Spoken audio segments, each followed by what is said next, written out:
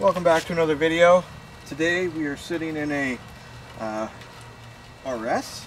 The RS in the 1LT trim comes with plastic trim here. So because I upgraded mine and I swapped mine out, I am going to pay these forward and we are going to swap them out for a stitched, leather wrapped, probably not real leather, but leather wrapped piece of trim. So this just pulls straight out. Give it a good tug. That's it. And these go right back in.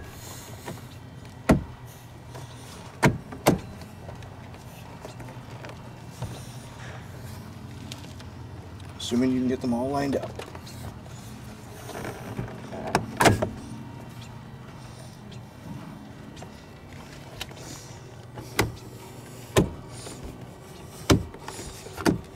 Like so. Done.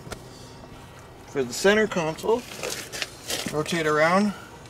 Bit of a different view. These are not normal doors, so they don't open that much. These lift straight off. Plastic, Uprade. See them on the back. They do look pretty much the same. This will be a very nice touch for the owner. Follow him on Instagram. His tag will be tagged in the bottom below, Mr.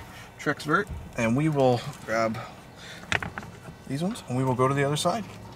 We have successfully completed both sides. You guys are gonna love this. So you open the door, right? Quite normally, boom. That's how you showcase your new knee pads. They look really good. I must say, when I got in a 1LT trim, this was the only thing I really didn't like, was the knee pads, because you do touch them and interact with them a lot. And now that he's got, Mr. Trex has the Lambo doors, it's just gonna be that much sweeter. So that's how you can, probably the most effective and punctual interior upgrade for the base model trims. Awesome. Stay tuned for more videos.